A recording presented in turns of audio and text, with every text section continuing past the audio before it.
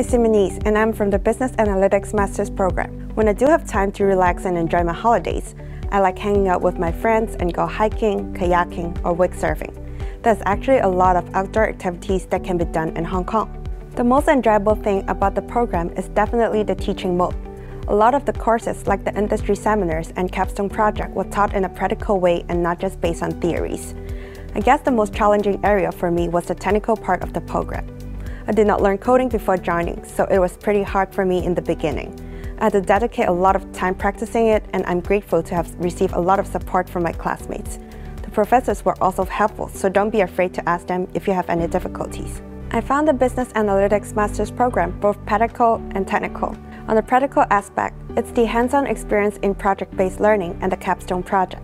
For the technical area, the curriculum involves many coding knowledges, which can be practiced in different domains like finance and digital marketing.